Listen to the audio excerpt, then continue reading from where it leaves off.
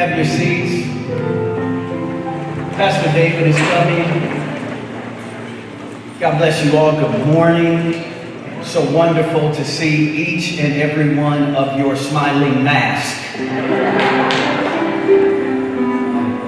We're going to either all have to start wearing shields, or we're going to get those masks with the little holes in them so we can see your smiling faces. But I see your eyes are bright as we celebrate the resurrection of our King. Amen. What an amazing day it is for us today. Is it all right to celebrate? Well, somebody told me he has risen. Somebody told me he got up. Somebody told me that our Lord is alive. And that's all we got for him? Hallelujah. I see more praise at the Final Four last night. But got the Celtics in a half-court shot to send Gonzaga to the final game. I see more. Hallelujah. But them sisters from Stanford and Arizona were finishing layups, getting to the championship today. But none of that could save us. None of that could heal us. None of that could set us free. But the blood shed so long ago on a hill called Calvary. Good God from Zion. I better stop. I'll get into the message right now. Come on, Pastor David. God bless you. Oh, it's so good to be here. We were, a year ago in March, we were talking, is this thing going to be over so we can maybe celebrate Easter together? And it wasn't. We had to wait a whole year. But we're here. And we're alive. And we praise the Lord. And we're different. A lot has happened this year. A lot of changes have been made. But I'm just so thankful to be here today. And I just want to point out that in this room, there's a whole lot of people who are less than 10 years old. And a bunch of teenagers. And some 20s. And 30s.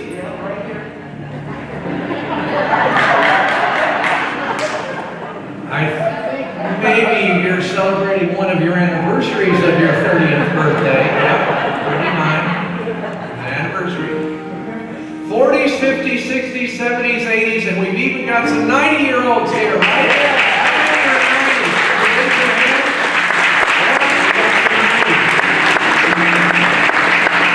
All right. And we're so thankful you're all here today. Now, a lot has changed over this last year. A little over a year ago, we were deciding on our new name, Life Connection Church. So I want to welcome you all to Life Connection Church. First time some of you have been here with us under that name. And we're looking forward to doing some things like developing an app for our church, changing our web pages, getting an electronic sign. We need some people who really have talent in the art and design area, who are willing to spend some time working on some of these things that we're going to be putting together as we kind of reformat ourselves in this community.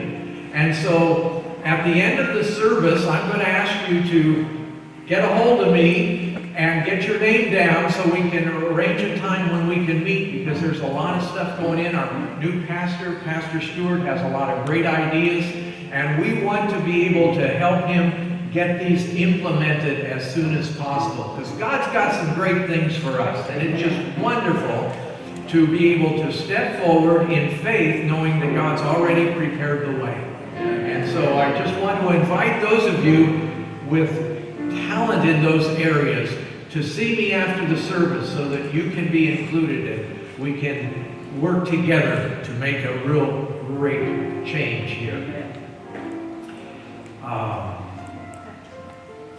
Yes, Al has something to share with us.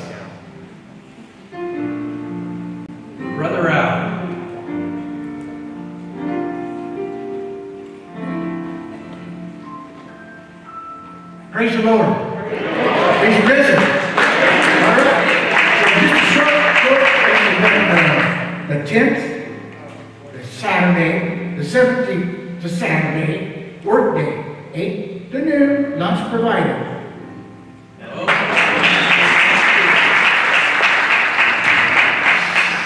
Saturday the 10th and the 17th, work days. And thank you all who showed up for the work day a week ago Saturday to get this set up for us.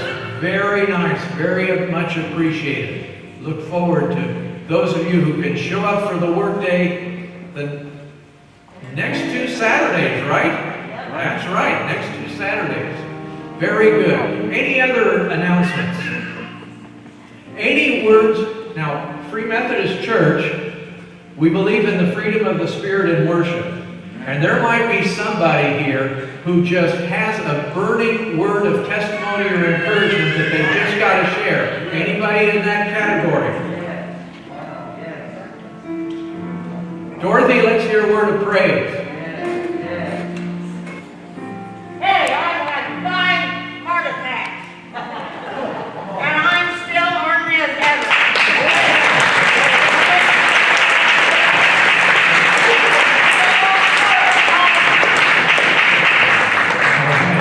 Thank you, Dorothy.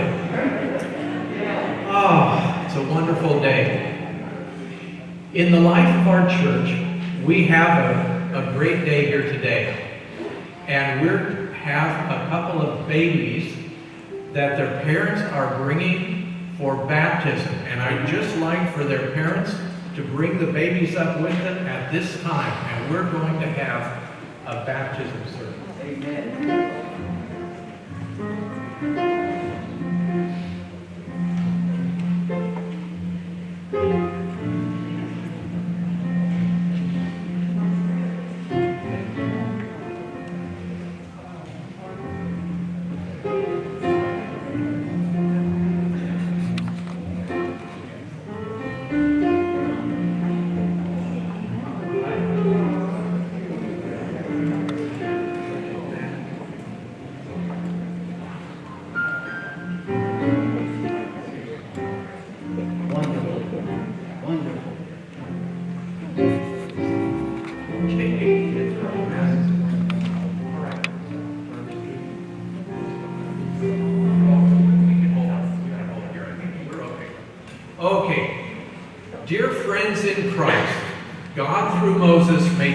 With Israel, saying to the people, "These commandments that I give you today are to be upon your hearts.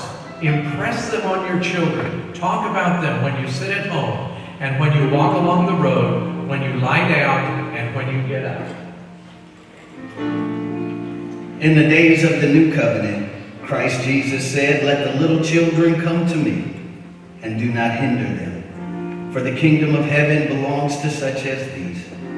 And on the day of Pentecost, the Apostle Peter declared, regarding the salvation given through Christ, "The promise is to you and to your children." It is therefore our privilege to present our children to the Lord and our duty to raise them in His ways. These parents now bring these children to offer them in dedication and to pledge in the presence of this congregation to bring them up in the Lord's discipline and instruction. Let us pray. Almighty and everlasting God, who has made saving covenant with your people, and who, out of your loving kindness, has ordained that they should live before you in families, we thank you that it is our privilege to dedicate our children to you, in steadfast hope that they will cleave to your covenant and live to your glory. We entreat you for these children that they may be delivered from the power of sin and Satan and be set apart to you by the power of the Holy Spirit.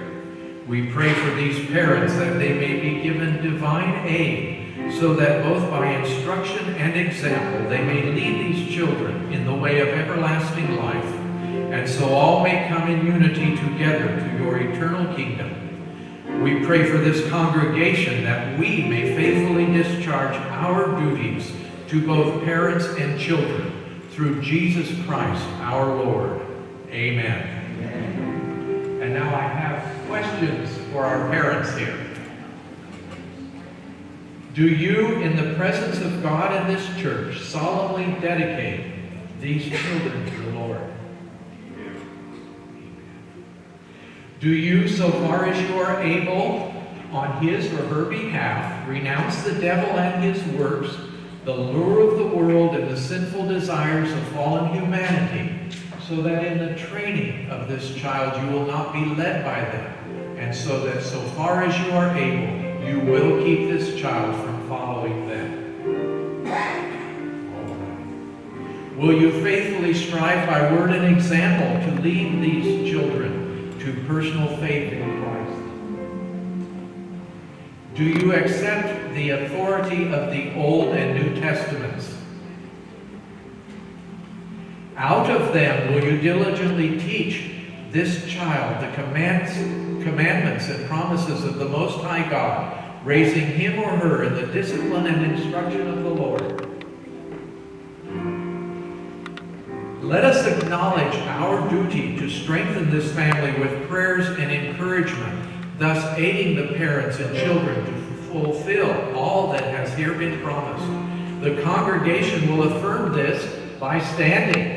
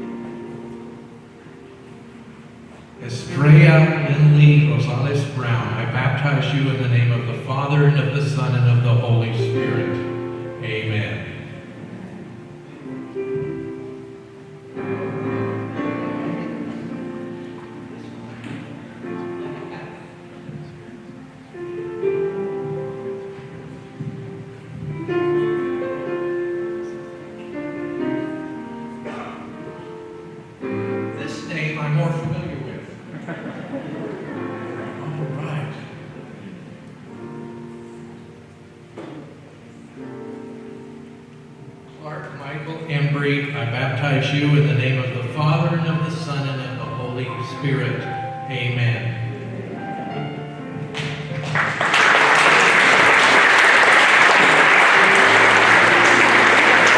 Now to him who is able to keep you from falling, and to present you without blemish before the presence of his glory, with rejoicing. To the only God our Savior, through Jesus Christ our Lord, be glory, majesty, dominion, and authority before all time, and now, and forever. Amen. God bless both of these families. Thank you for being such amazing witnesses. For this day shall be recorded in our history. God bless you.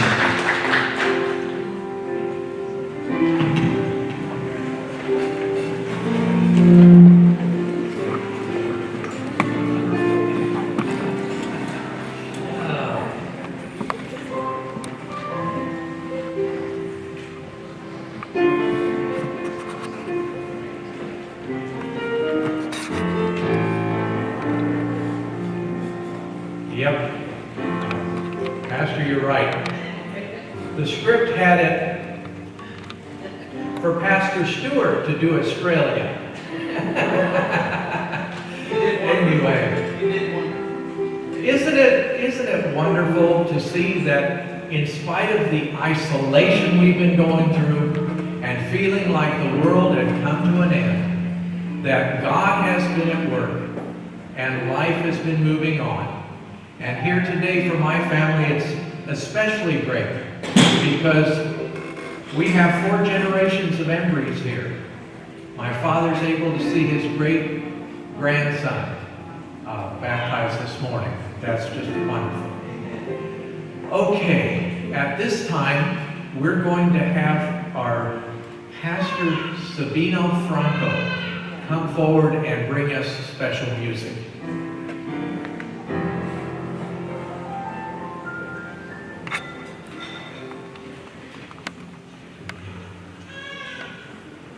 God bless everyone, and welcome to this beautiful party. And I say it's a party because the Christianity around the world, we are celebrating the resurrection of Jesus Christ our Lord. He's alive. Praise the Lord. Yesterday when I was here, Pastor Stuart asked me if I want to say something in Spanish. And I say no, but I have to, Pastor Stuart. I've been with us so long. It's maybe an hour and a half, 2 hours for my little sermon. I'm scary. Siempre tenemos algo que decir en español y en inglés también acerca de este día tan especial. Porque un día como hoy, Cristo Jesús se levantó de la tumba, venció la muerte con poder, y esto es, hermanos, la piedra de tropiezo. Es la base de nuestra creencia, es lo que a nosotros nos hace ser diferentes a las demás denominaciones, porque los dioses de las demás religiones están en una tumba, la tumba de nuestro Salvador, y Dios está vacía. The grave is empty, hermanos. Nuestro Señor vive y reina para siempre. Hay mucho que predicar, hay mucho que decir acerca de esto, pero quiero compartir ahora un canto con ustedes. I want to sing a song. This is a beautiful song, and I hope so you can see the letters behind me, because say something about that Jesus is Lord. So when you can feel the Holy Spirit, use your hands, stand up, raise your hands, or I don't know. But let them know that you are so happy for what He did for you and for me. God bless you and enjoy this song. Thank you, Lord.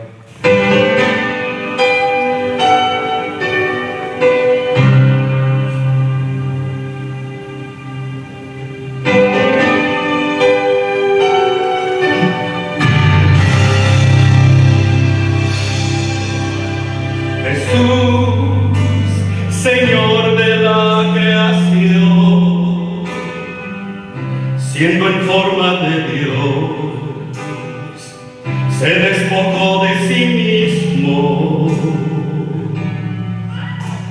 tomó la semejanza de hombre, y siendo puro y sin mancha,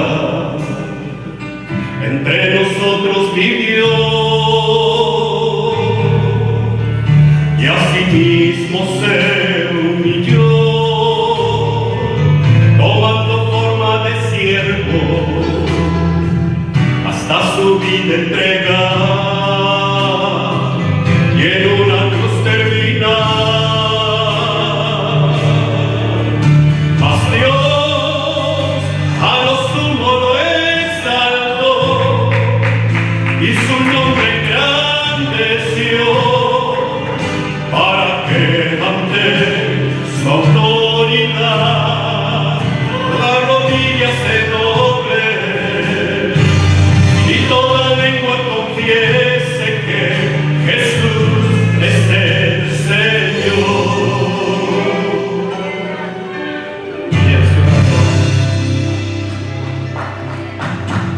Jesús, Señor de la creación,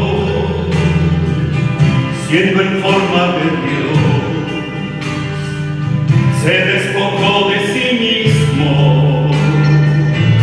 y Él tomó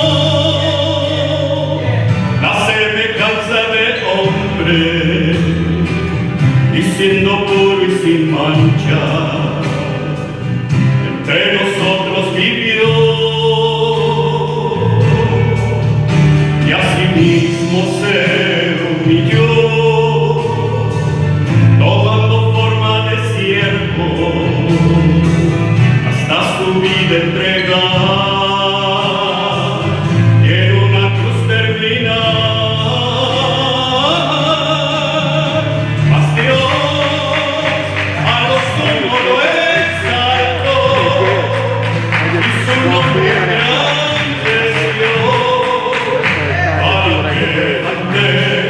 su autoridad, toda rodilla se doble y toda lengua confiese que Jesús es el Señor. Tú eres el Señor. Ayúdanos a reconocerte siempre, Padre, a reconocer que tú estás vivo y reinas para siempre. Aleluya, Señor. Mas Dios a lo sumo lo exaltó y su nombre engrandeció para que ante su autoridad toda rodilla se doble y toda lengua confiese que Jesús es el Señor. Mas Dios a lo sumo lo exaltó y su nombre engrandeció para que ante su autoridad toda rodilla se doble y toda lengua confiese que Jesús es el Señor. Say with me. El Señor, el Señor, el Señor.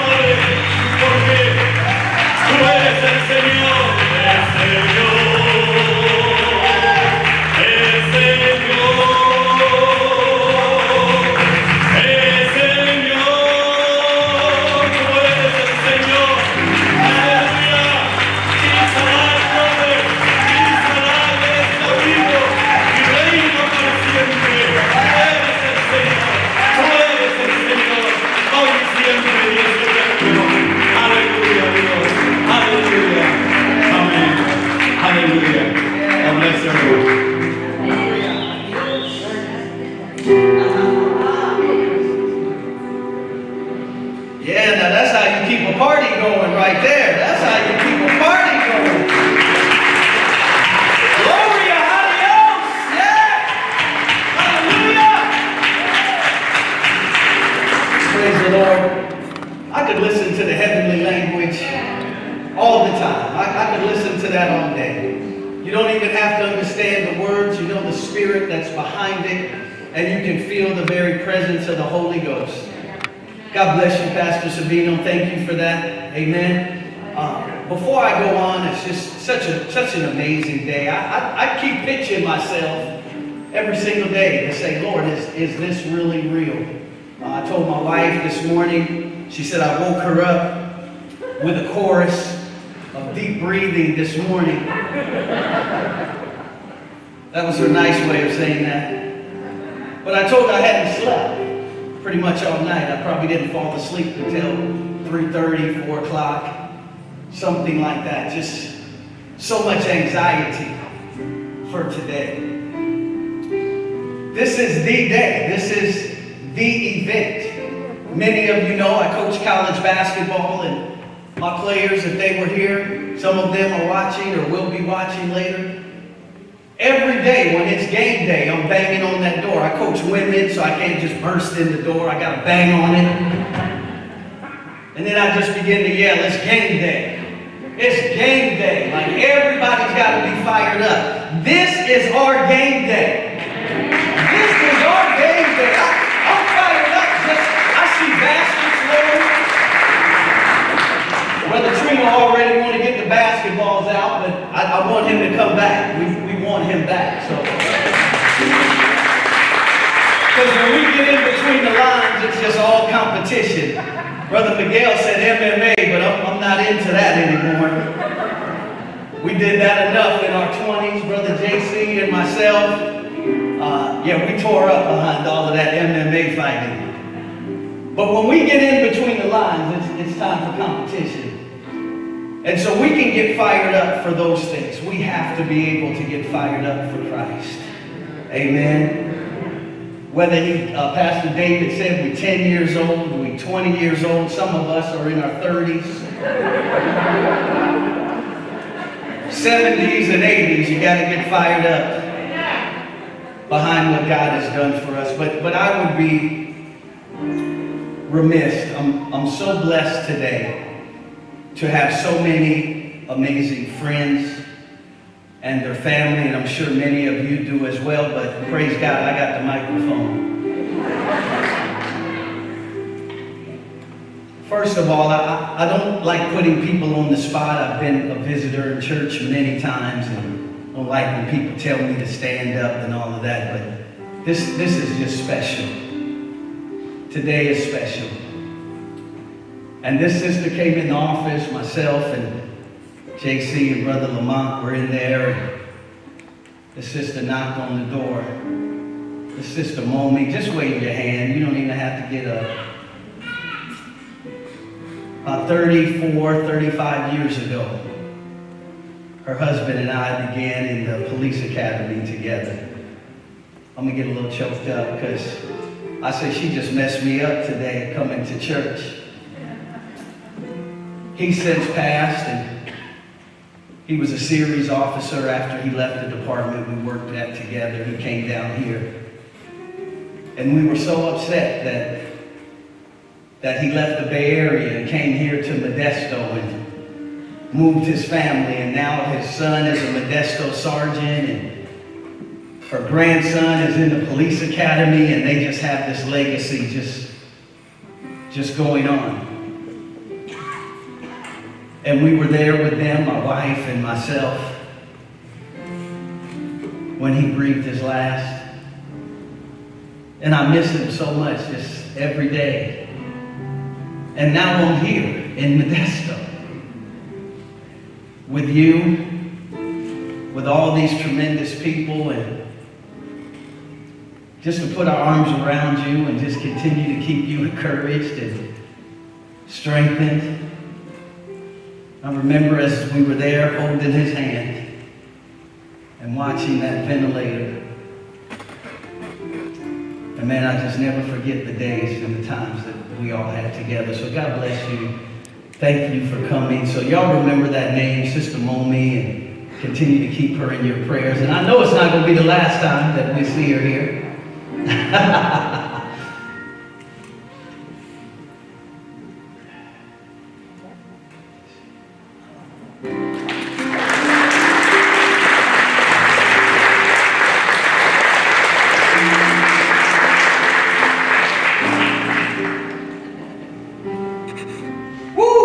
Got through that one. That was tough. My brother is here with me, came down, stayed at the hotel last night so he wouldn't have to get up at 5 a.m. Sister Dorothy got up. She said she survived 5 heart attacks. It's probably about 2 years ago I got a devastating phone call. My brother had a heart attack. His girlfriend called me. I was at practice. She said, your brother's in emergency. He's had a heart attack. And I'll tell you why I know God loves me so very much. Because God knew I couldn't take that. He knew I couldn't take it. And I got home from practice, and he actually was able to call me. And that following morning, I was right there with him in the hospital and prepping him for surgery. And man, look at God sitting here on the front row in church. I love you, man. Yeah, I couldn't have took that one. Amen. So I thank you for being here. Thank you for coming down. Of course, y'all have already met Brother Trino. Praise the Lord for him. Yeah, he's going to be credentialed too, y'all. Don't worry about it. We're moving closer to that. Bringing y'all all kind of credentials, folks.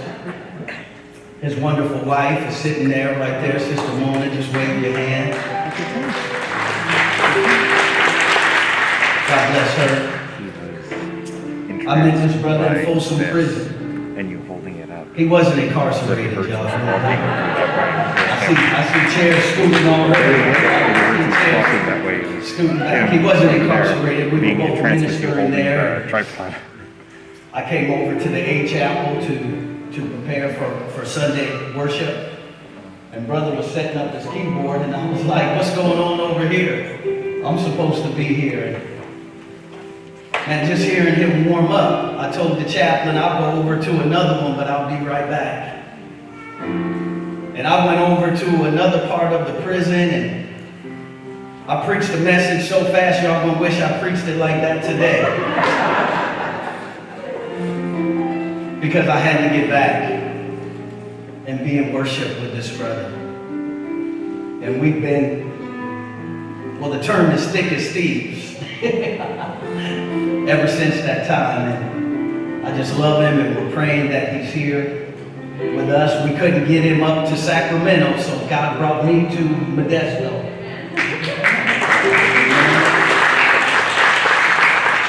So y'all continue to pray for them, that every move they try to make out of the region, God blocks it.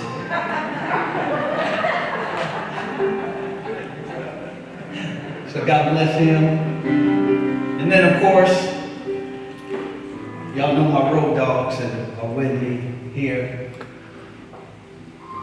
It's actually Brother JC's birthday today, so come on and clap your hands.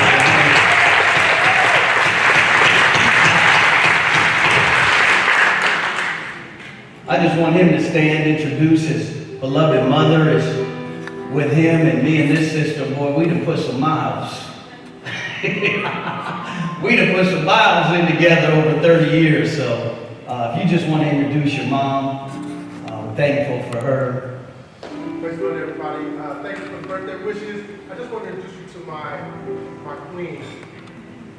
She has been very instrumental in the man who I have become today, and hopefully we will get to see her more. My mother is Ivory Butler. Amen.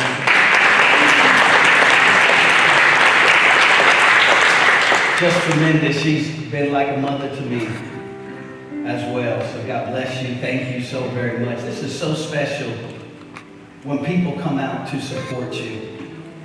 It's amazing. Sometimes you don't know the impact that you make in people's lives until they make sacrifices for you. It just shows what kind of people they are. Amen. And Minister Lamont Campbell, he's here with me today as well. Want him to stand and introduce his wonderful family. They're all here today. Good morning, everybody. Good to see you again.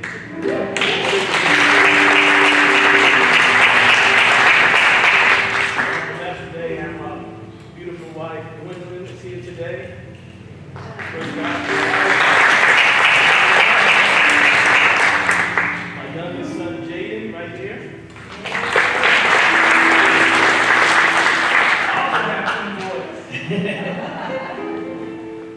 Josiah was 1 minute younger.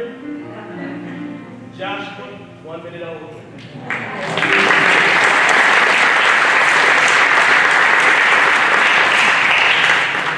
God bless you. Praise the Lord. I tell you, y'all, because 3-4 months ago, we didn't know what Free Methodist was.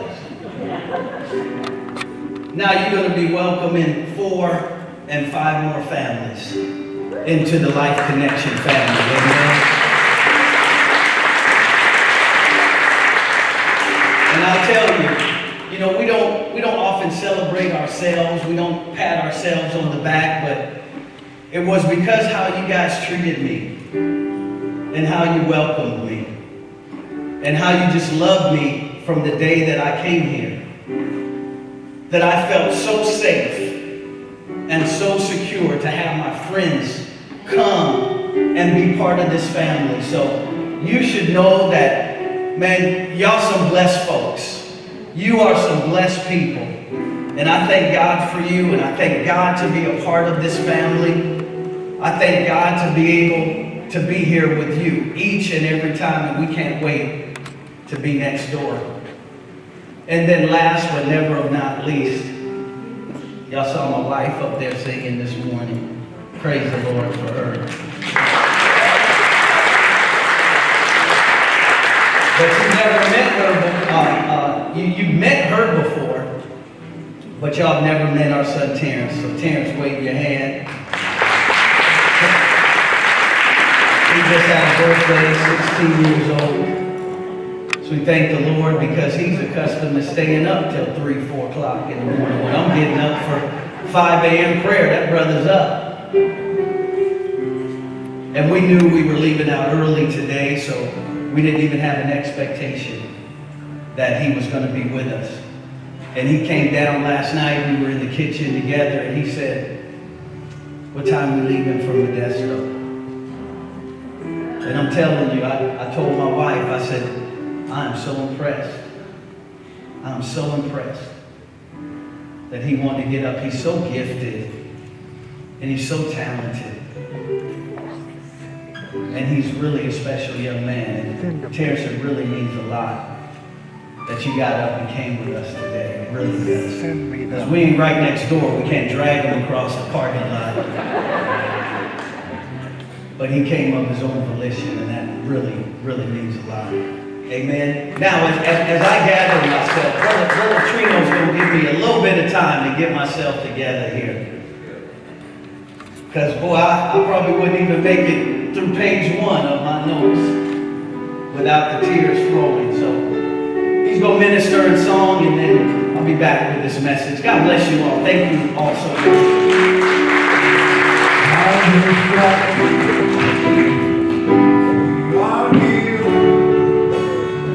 By his veil, his hands were free.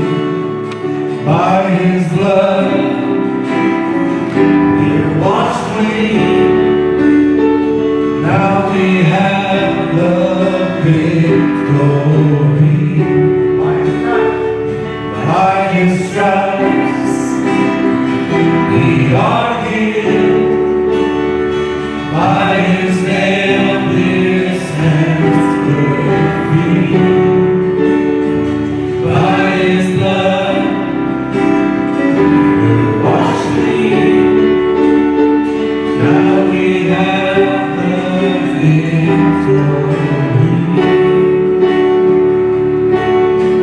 Power of sin is broken. Jesus overcame it all. Stand with this. This question for you. He has won our freedom. Jesus has won it all.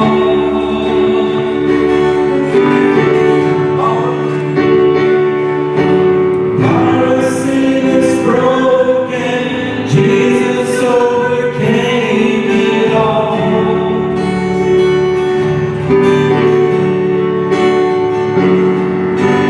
He has won our freedom. Jesus has won it all.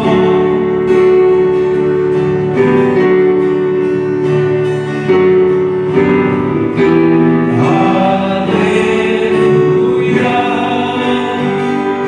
You have won the victory.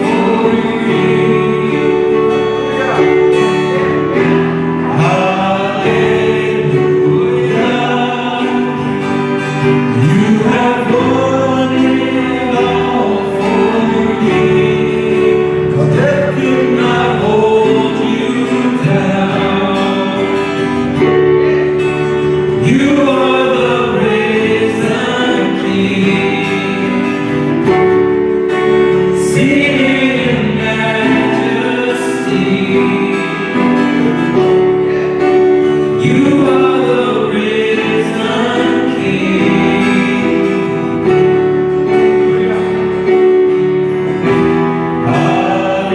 Hallelujah. You have won the victory.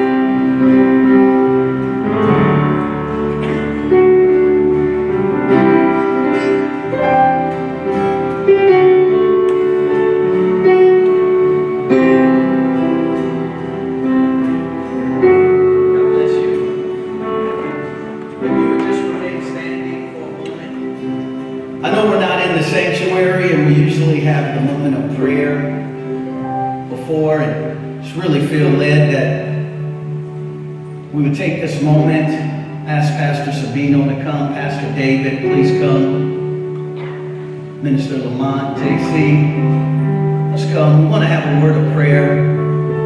I want to pray for Brother Trino. I want to pray for any of you, right where you're standing. We don't have the altar to come up here and kneel today, but right where you're standing, whatever it is, I believe that God is going to meet our needs today, and He's going to do something so supernatural. He's just about to blow our minds. Amen. So if you would, just bow there. Pastor Sabino, if you could come and pray a prayer in Spanish, and then Brother Lamont, if you could come and pray for the people, and Trino, and we'll be praying for him.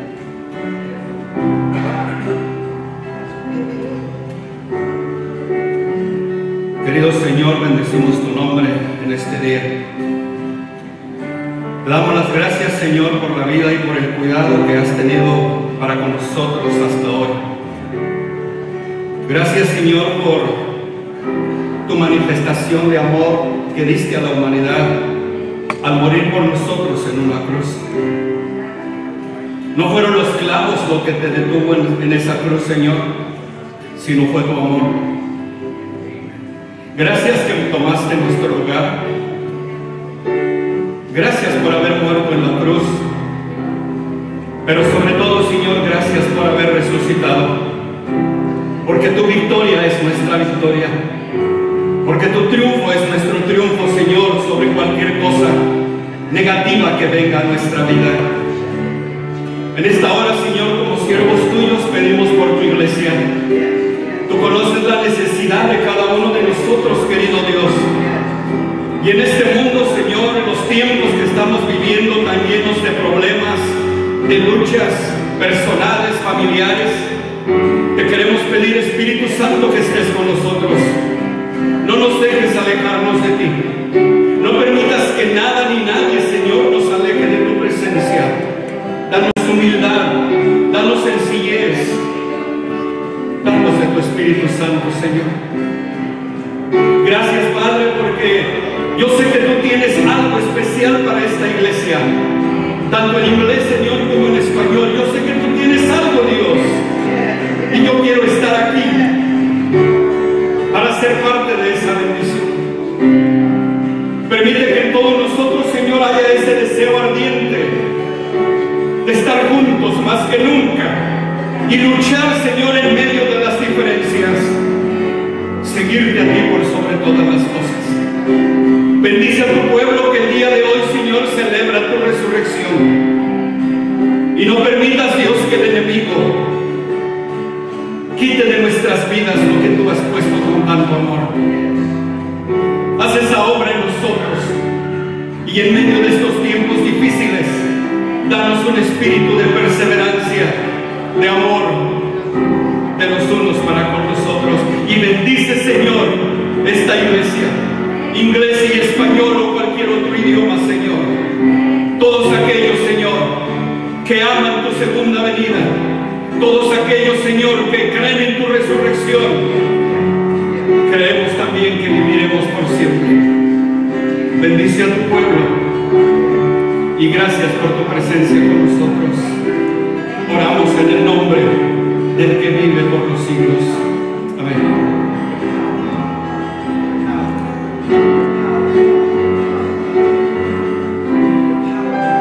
Father, we thank you for your precious Holy Spirit. I feel you in here today.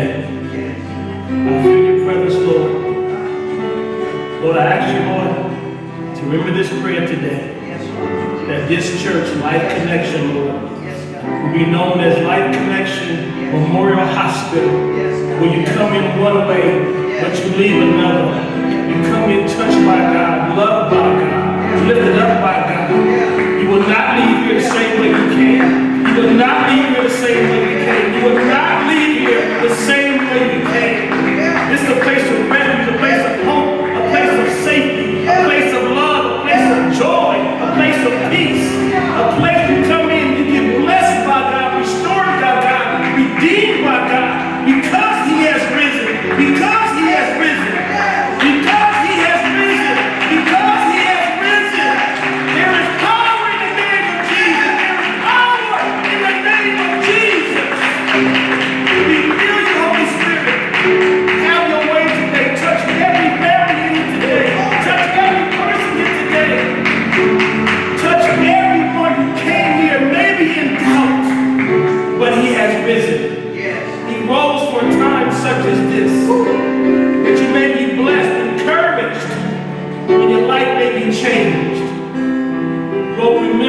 Trino today as well, Lord.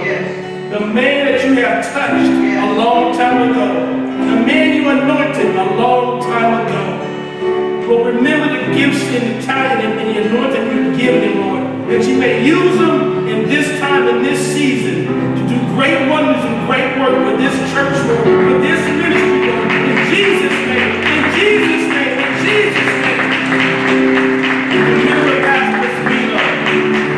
Remember Pastor Spino. Remember him, Lord, on what you're about to do through his life and in his ministry and in his wife's life, Lord. The great wonders, the great things, and the great healing, Lord, that's already done.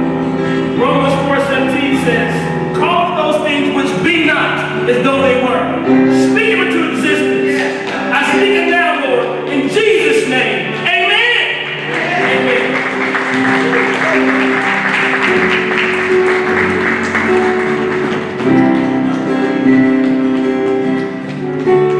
Woo, glory. You can have your seats. God bless you.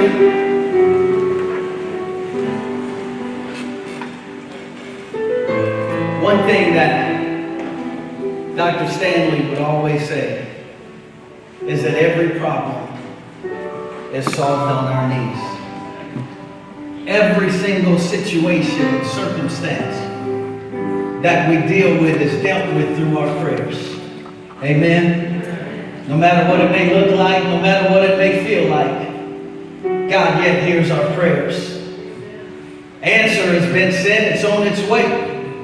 But like he told Daniel, the kings of Persia, they've held it up. But good God from Zion, he dispatched Michael, the archangel. You ever seen that movie Top Gun when bogeys are chasing after Maverick and his partners there? He says, Maverick supersonic. But Jesus is even faster than supersonic speed. Whatever it is that you just prayed for, whatever it is that you're seeking in your life, whatever it is, God already has it handled. He already has it taken care of. Amen? Just because we have these two eyes, the Bible is clear. We yet walk by faith. We yet walk by faith, church. We yet walk by faith, church. We yet walk by faith. I'm standing here in the pulpit, Life Connection Church. This is by faith. This is God's doing. For a set time, God has done what God does. Amen. And I don't know about you, but I'm trying to find out that he does his best work in the dark. he does his best work, but ain't nobody watching.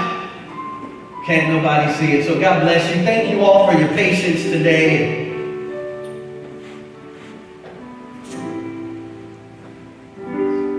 God bless you, Trina. Man, we love you, man. We love you. All right. It's preaching time. that's what we would say. JC's pastor, Pastor Trino, he has a mat on the floor at his church. It says, please preach or be seated.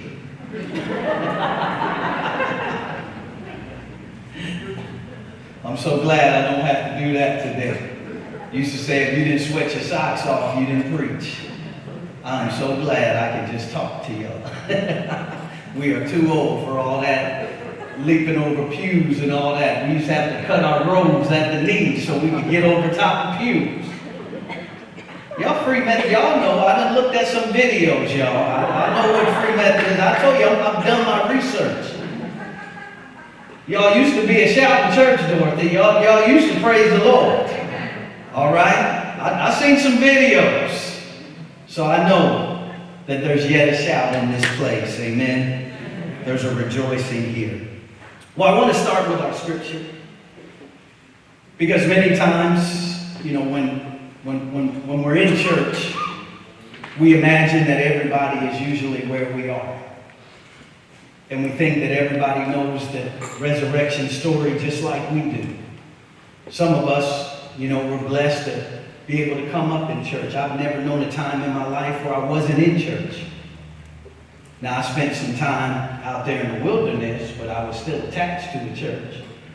I still had areas in my life that I wasn't delivered from, but I was still going to church. So I know the story. But sometimes we think the person next to us or behind us, they should know the story just like we do. So bear with me as we read through the scripture so we can all be acquainted with Jesus' story. Amen. Matthew, the 27th chapter, and we're going to start there in verse number 38. And we're going to read through all of that. I know sometimes we're not accustomed to reading that much scripture, but we're in church. Is that okay? Is it all right if we read our Bible? Young man, is it okay? All right, I got the thumbs up. Praise God. So we're going to read from Matthew, the 27th chapter. And we're going to read all the way from 38 to 66. And then we're going to read the first 10 verses of Matthew chapter 28. Say, man, if you are there, say, hold on. If you're still looking, it's all right.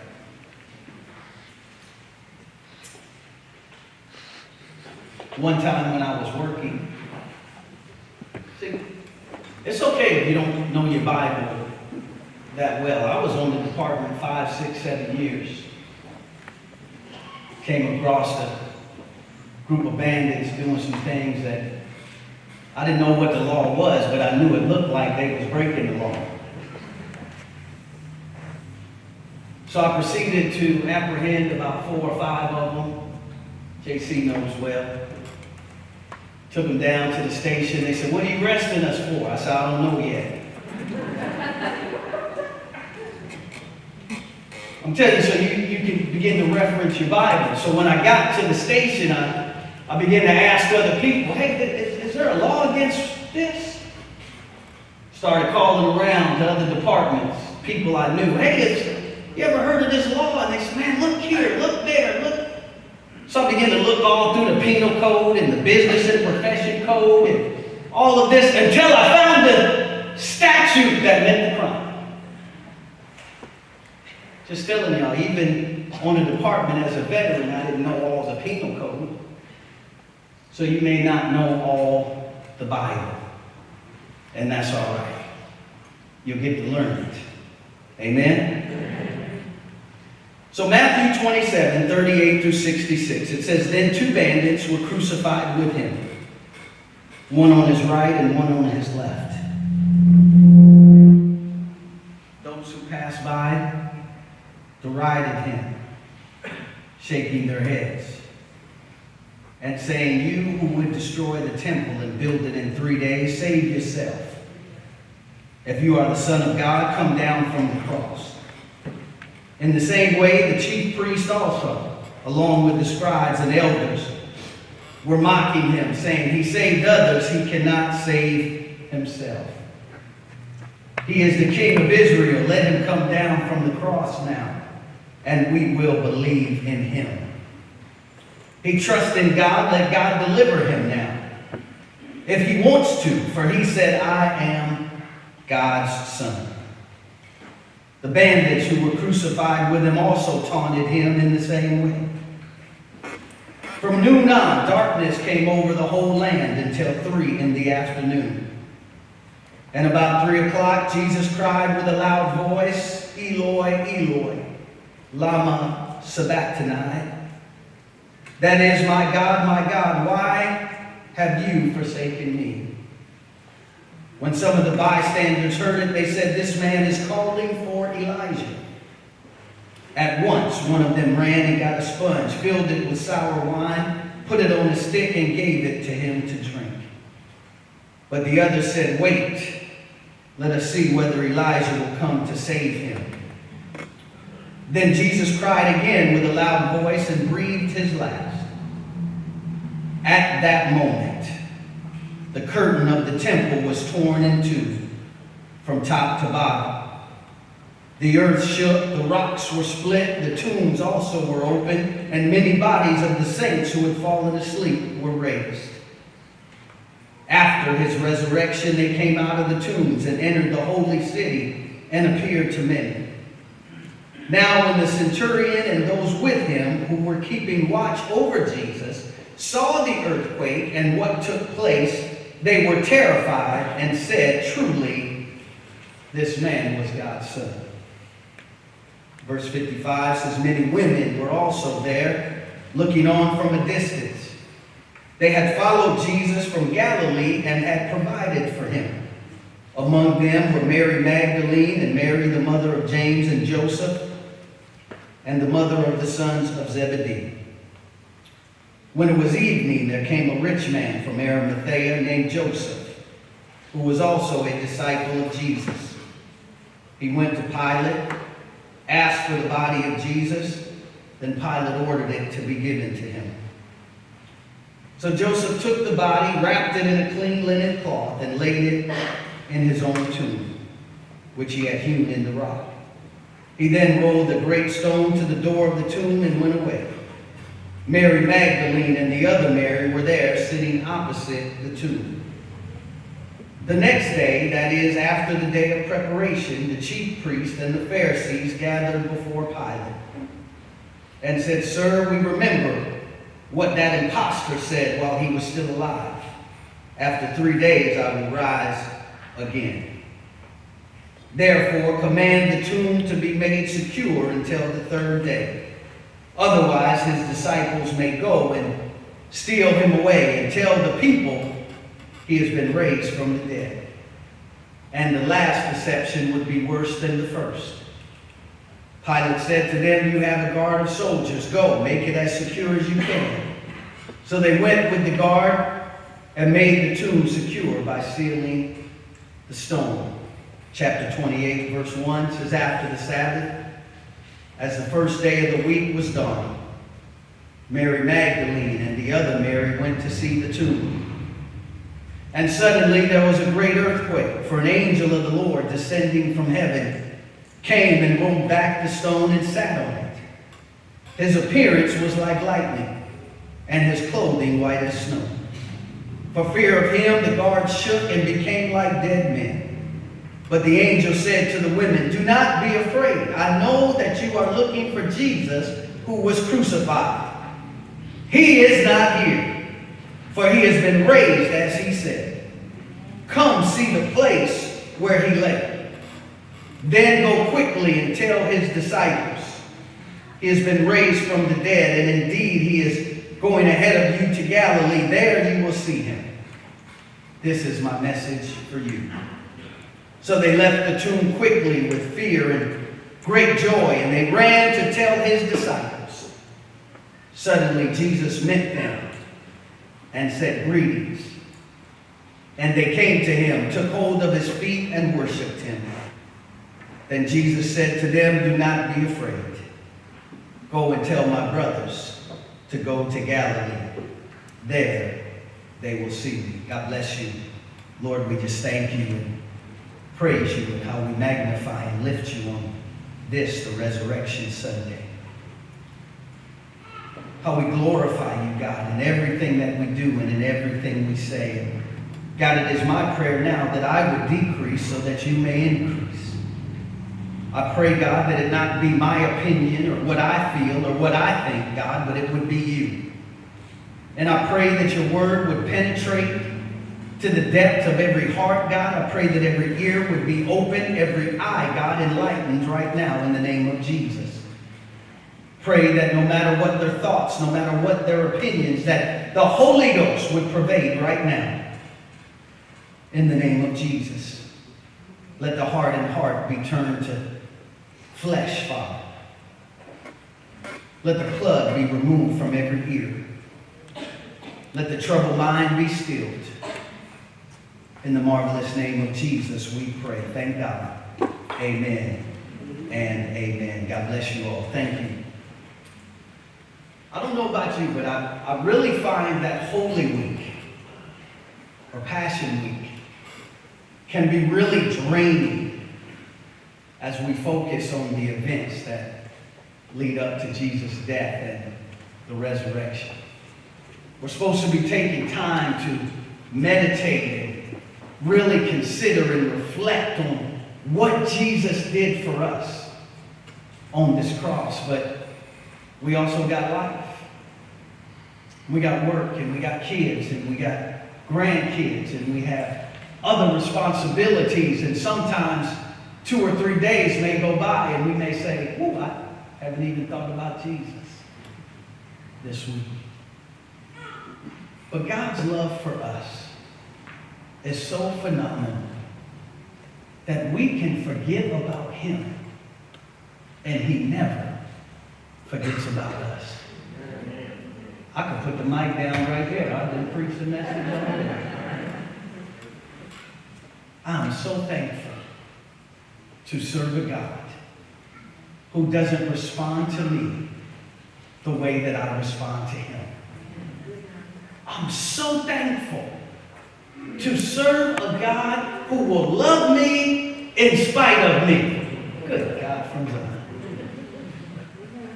My wife knows a lot about me. Not too many things that I've hidden from her. That secret Swiss bank account. How I wish. But Jesus knows everything about me. He knows my hang-ups. He knows what challenges me. He knows the trouble that I have. And he still loves me. I try to treat my wife the best I can. But sometimes I fall short. And so we may go a day, or 2, or 5, or 6. But God knows. And he promised he would never leave me, nor forsake me. Aren't you glad that you serve a God like that? Doesn't respond to us how we respond to him. I know growing up, my mom would have the ham in the oven right now. We'd go to Easter service and she'd be saying, how long Reverend Thurman gonna be up? Because I got to get this ham out the oven. We was kids, we running and playing, but we just want to go home and watch basketball or something like that. But Jesus was on the cross. Aren't you glad that he doesn't love us how we give to him? Gloria a Dios, aren't you glad? Woo, that God just loves us in spite of us. My brother's here today, and I want to share the sudden passing of my own father. And since that time, Easter, crucifixion, the resurrection, it holds a little bit of different meaning to me now. You see, anyone can be sentimental about the nativity. Everybody's a Christian when it comes to Christmas. Woo, but Easter, that's our main event right here. If you don't believe in the resurrection, you're not a believer. It's really that simple. But when you try to put yourself in a place, Simone, thank you for helping me out today because you keep me in this emotional state. Super sensitive right now. That level of grief, that pit that I felt in the depths of my stomach as I fell to the floor. My son was with me at the time. Curled up in a fetal position on the floor as my brother was in tears on the other end of the phone telling me that our dad had died.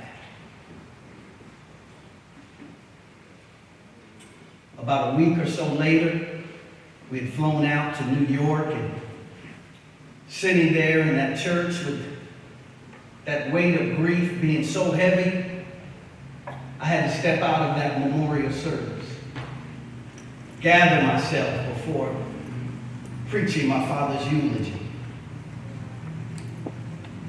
I mean, I had experienced death before. Extended family members, close friends like John, had that before. I mean, police officers, firefighters, neighbors, and friends. I've had that before. But never did I have such a feeling of irreversibility. I mean, death was and is permanent. Right? I have a sense of the disciples' pain. And when you take a moment to reflect on somebody that was so dear and close to you, you may just get a glimpse of what they were dealing with and what they were going through, that sense of pain and the loss in the midst of their life. And then we would say, sit in that for a moment. Sit right there. Feel that. And it gives you just a little bit of peek into what these people were going through at the very time in Jesus' day. But what if, stay with me right here, what if we walked outside that church and there, to our utter amazement, Brother Lamont said it this morning when my brother walked up, he said, y'all even walk alike, because my dad had this Fred Sanford type walk, because he had these hips replaced way back when they first started doing hip replacements, and then a revision, so he would walk like this and had this big, full, gray beard and this smile on his face with this little white afro. Alive again. What if we seen him walking up to us as we walked out of that church? Alive. What if? It would give us the very idea that death could be reversed. I mean, could you imagine the joy? Every day I miss my Father's voice. Could you imagine the joy to see him walk up? What y'all doing here? Our scripture said the women had fear and great joy. You see, because fear is a reflexive human response, but it was overpowered by joy, because Jesus was alive. Good God, that's where y'all can clap.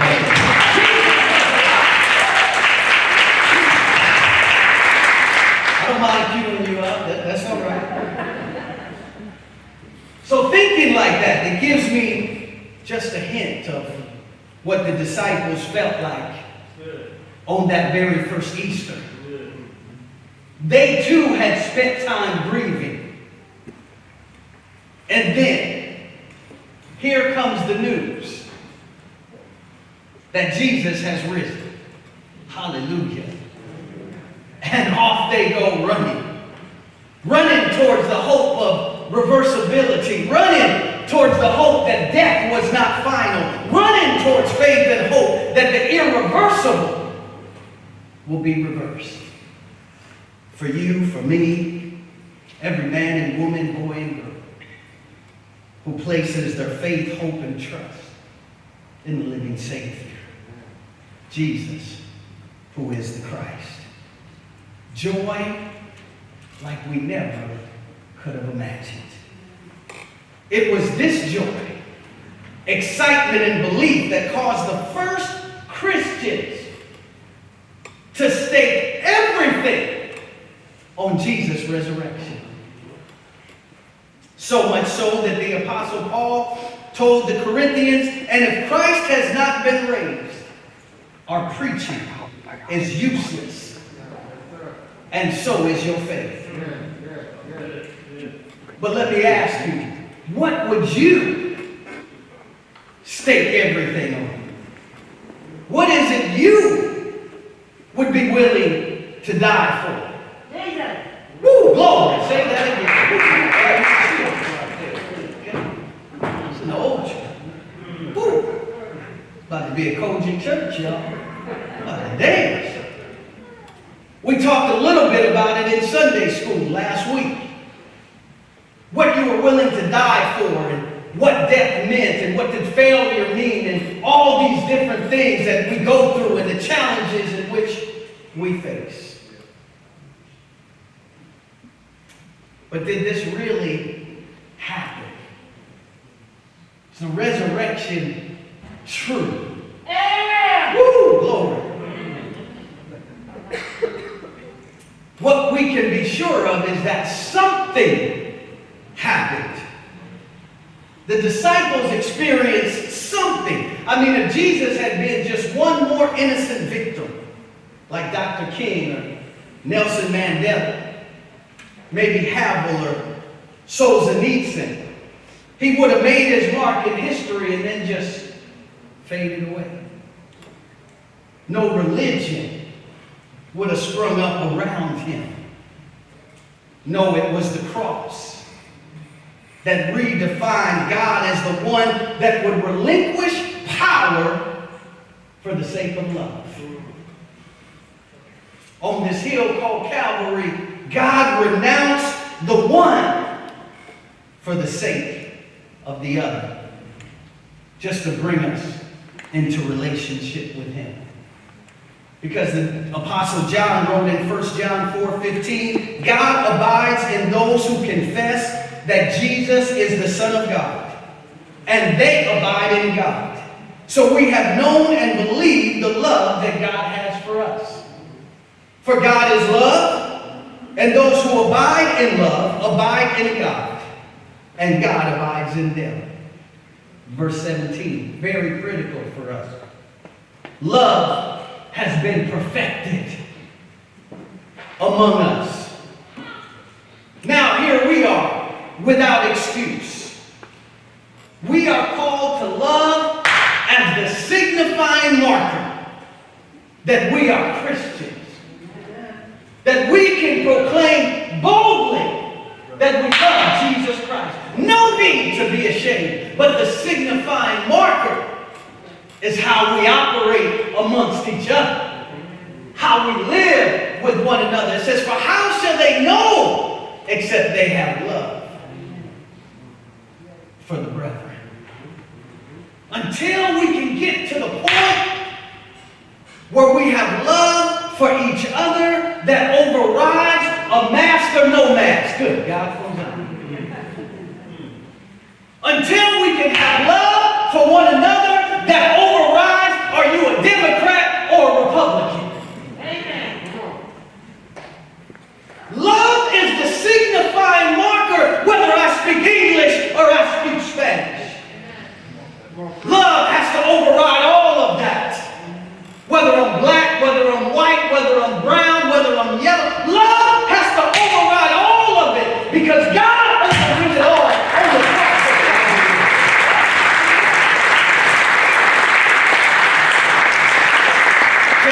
Just look, I'm almost done. I'm almost done. I'm going to give you a little quick snapshot, real quick. Because sometimes we think we're loving each other. We're thinking that we have love because we're kind and we're nice, but love goes deeper than that. It's a river that runs deeper than that. The Bible says, no greater love has any man except he who lays down his life for his brother. So that's your opinion. I have my opinion, but love causes me to lay mine down. Love causes me to lift you up and put myself down. Love calls me to serve you no matter what it is or how you act. Love calls me to serve you. That's the signifying marker of a Christian. When we look at the first and the second century church, when we go back and we look at the men and women who went before us, they had love regardless, it says, people from many different nations. All they knew was that they just loved each other. They didn't care about your political position. They didn't care about your vaccination passport. Don't care about that. Love overrides all of that. That's where God is calling us to. The more excellent way. Give you a snapshot of the world's treatment of God's Son. We see various classes of people, I read through the scripture, symbolizing the world, stand before Christ. Their treatment of him, not just unbelievable to us, but horrific. Imagine it. The people of God's own world. His creation, not just rejecting his son, but torturing and destroying him. Rulers passed judgment. Soldiers mocked and tortured him. Passerbys laughed and mocked at him. Religionists and government officials taunting him. And even the criminals on the cross mocking him. Yet the prophet Isaiah quotes, "I gave my back to the smiters." For Jesus submitted to all this willingly. With all the horrible treatment that we have seen just in the past few weeks, no one volunteered, submitted to that willingly. Just a few days ago, we saw another Capitol police officer killed in the line of duty. Those of us who wore the badge, those of you who served in the military, those of you who've been protected by an officer before, you feel the pain. You don't need to know a man's name. I stood on the same line with him. He didn't do that willingly. If they would have told him before he went to work, you're going to die today, he would have called in sick. We see the rise in Asian hate. We watched on the TV the other day as a very large man kicked over an old Asian woman and then began to kick her on the sidewalk as the security guard in the store stood by, watched, and closed the door. If she would have got up that morning knowing God telling her in advance that you're going to be beaten today and possibly die, she wouldn't have went to the market. Woo. But Jesus, he said, "A body you have prepared for me." He knew it. He knew it was coming. He knew what was going to happen. He knew he would be tortured. The Bible tells us that he was mocked and marred, unrecognizable more than any man. And yet he said, "Send me." Y'all get a picture of that. Sometimes we're celebrating a picture on a wall. Sometimes we're celebrating just an event. But get a picture. He said, "I'll still go." And the Bible is clear. It says, for the joy that was set before him. That joy is he saw Stuart. That joy is he saw Sabina and Raquel. That's the joy that he saw us. He saw Mike and Big John. He saw Al. He saw all of us being able to come into relationship with him. And he said, "I'll come." But let's look at this. Sometimes it takes proof and it takes evidence. If you've ever heard of Pastor Lee Strobel, who's what we call one of the greatest apologists of our generation, has a book and now a movie out, The Proof of the Resurrection. But Brother Strobel was an atheist. His wife, an agnostic. Going through Yale Law School, his hero, Sir Lionel Rootko, the greatest defense attorney of all times, still in the Guinness Book of World Records, won the most cases in a row. And Brother Strobel tells the story that his wife meets this nurse who's a Christian. And she befriends her and begins to bring her to church. And Lee says, "I had to try to stop the cult from moving into my home." So he began to research the very cornerstone of what it is that we believe. And in 2 years, he himself surrendered his life to Christ. and has become one of the foremost proponents of the gospel of Jesus Christ that we've seen in the last 25 years. But I don't need the proof of a defense attorney because I got something a little better. I got prayer and meditation and time spent with God.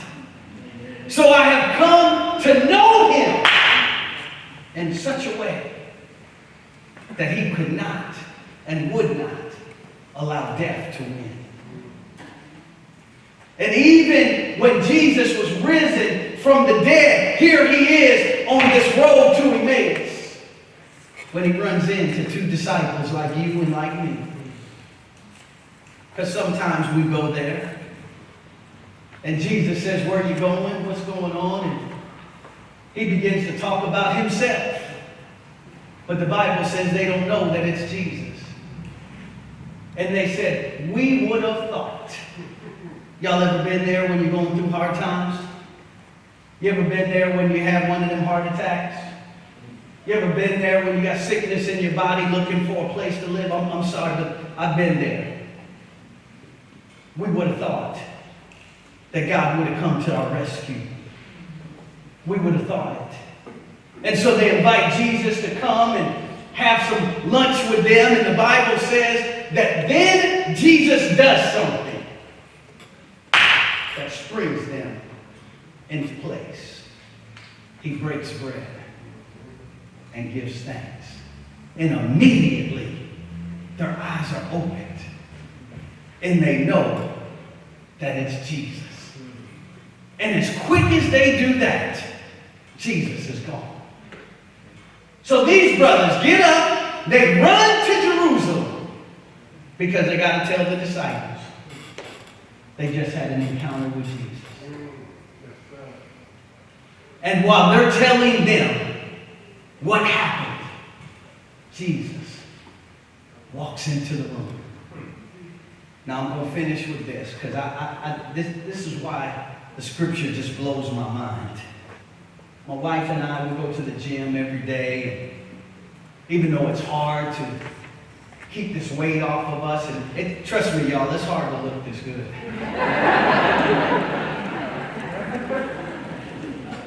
You like that one, so use that.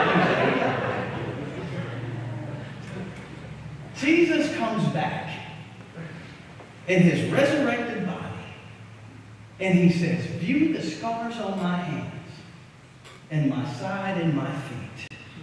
Now, I don't know about you, but if I was to pick a perfect body, I'd be wearing crop tops to church, y'all. Showing my six-pack. Preaching with my shirt open. See what I'm talking about? Half sleeves on my shirts, arms bulging. If I was to pick the body that I wanted, it would be perfect shape. Teeth would be straight.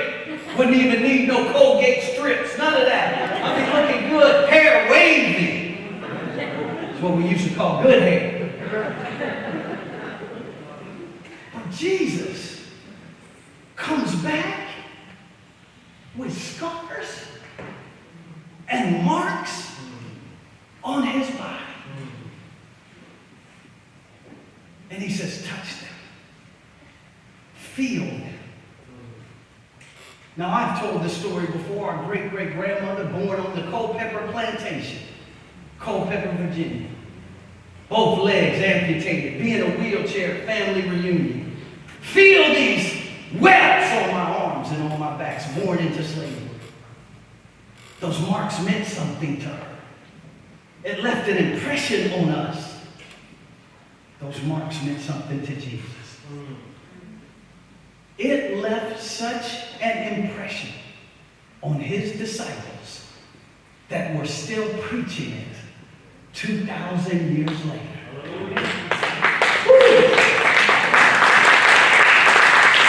The church rises and falls on the testimony of those witnesses over 2,000 years ago. And we still standing, y'all. We still here. We still preaching. We still proclaiming. We still magnifying. we still talking about he's alive, he is risen, he's got up. We're still talking about what the witness was about. So even in the midst of situations and circumstances that don't come out right in our life, because even after that meeting, the disciples still had bounties on their head. Even after that meeting, Rome was still oppressing them. Even after that, people were still trying to kill them. But underneath it all, there was a flow of joy that rose up and said, if God could do this, God from Zion, woo, if God could do this, what, beloved, is too hard for God? Paul wrote to the church in Rome when he wrote Romans 8:32. He said, if God be for us, who can dare even stand against us? He said, for he who willingly, freely gave us his own son, what would he withhold from us? Saints of God, on this Resurrection Sunday, let us continue to celebrate the goodness of God. Let us continue to be faithful witnesses to the power of God in the lives of those around us and in the lives of those we come in contact with. Your situation does not have to change to prove the reality of God. There was a little servant girl in the house of Naaman. And yet, while she was serving them as a slave, she said, you a leper. But oh, if you could get to the man of God. Now, it would make sense for Naaman to look at her and say, if your God was so great, you wouldn't be my slave. Same way people look at us, if your God was so great. I remember I had a little car with one of them little fish emblem on the back. And it said, trust Jesus. And that little car broke down. And I was pushing that car out of the intersection. And some guys rolled up next to me and laughing. And they said, why don't you trust God? And with tears in my eyes, I pushed that car off the freeway. And I said, God, I got to trust God on my car. And I'm pushing my car. And they laughed at me. That did not regulate God's power. He was still good. He was still all-powerful. He was still in charge and in control. Because underneath there was a joy that said, if God could do this, what can he not do? Come on and clap your hands for Jesus.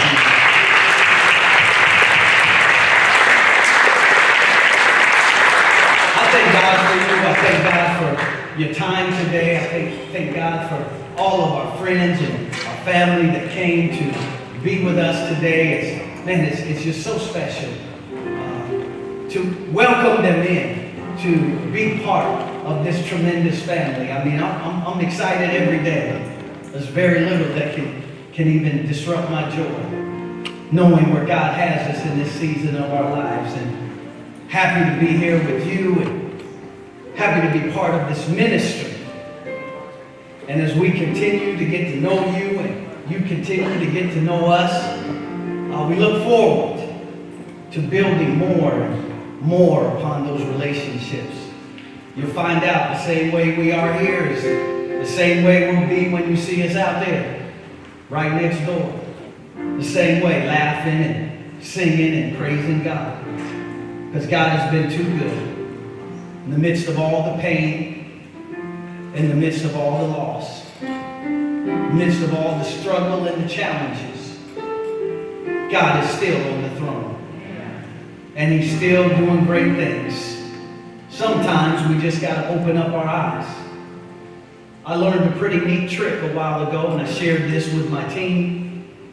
I said, every morning that you get up, Just try it. Take it for what it's worth. If you like it, put an extra in the offering plate. If you don't, then don't worry about it. Every morning that I get up, I think about 3 things that I'm grateful for. And before I roll out of that bed, I say it out of my mouth out loud. And then I think about one person that I can share gratitude with. And then I text them. And if they text me back, it's an added bonus because it really begins to set my brain the right way that it needs to in the morning. If they don't, it doesn't matter because I've done my part. But you should try that sometimes. We'll give you an appreciation. We'll give you a gratefulness of people that surround you in the inner circles in your life. I did a funeral last Saturday to a family that's been fractured over time. And I sat there and I said, y'all haven't talked in years to one another. Because of what? Because of that? Or that? Or $1? Or this? You let that break your family bond. Saints of God, when you leave out of here today, think about that. And then the Bible says, just be kind. Everybody's going through something. We all dealing with something. Just be a little nicer. A little more loving. A little more grateful. Amen? Amen. God bless you. Pastor David, we're standing. Praise the Lord for you all. Thank you.